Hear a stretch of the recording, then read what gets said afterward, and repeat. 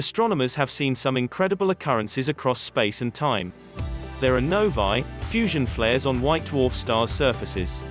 There are supernovae, explosive stellar cataclysms. In between those two are a novel phenomenon, luminous red novae. These outbursts persist for months, glowing and echoing in visible and infrared light. V838 Monocerotis emitted a spectacular one in 2002. The leading explanation is a mergeburst, when two stars, already in contact, merge into one.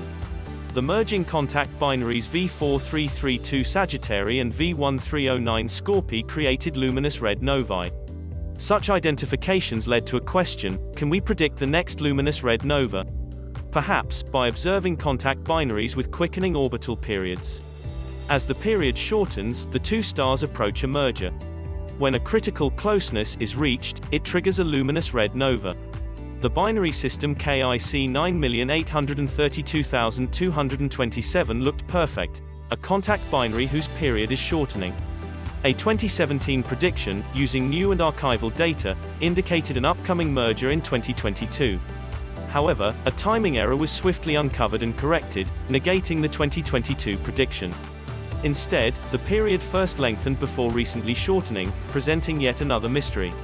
KIC 9,832,227 may eventually make a luminous red nova, but probably not in 2022. Mostly Mute Monday tells an astronomical story in images, visuals, and no more than 200 words. Talk less, smile more.